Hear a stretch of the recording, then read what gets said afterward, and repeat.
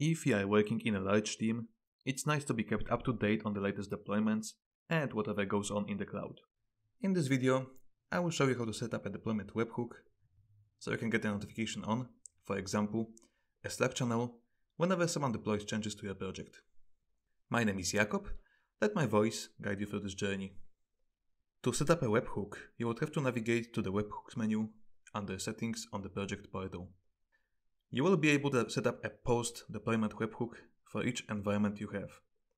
In this case, I will be deploying from dev to live, therefore I will add my webhook to the live environment.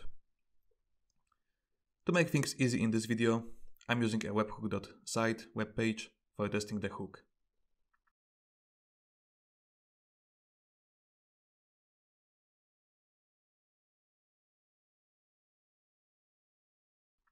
Now I have some changes on dev I would like to deploy to live, so I will hit the deploy changes button.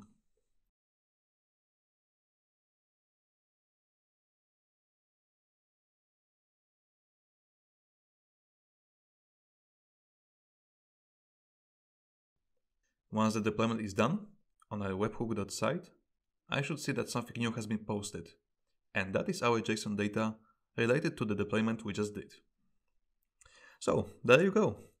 Now you know how to set up a post-deployment webhook on your headless project. Thank you for watching and have a fantastic day.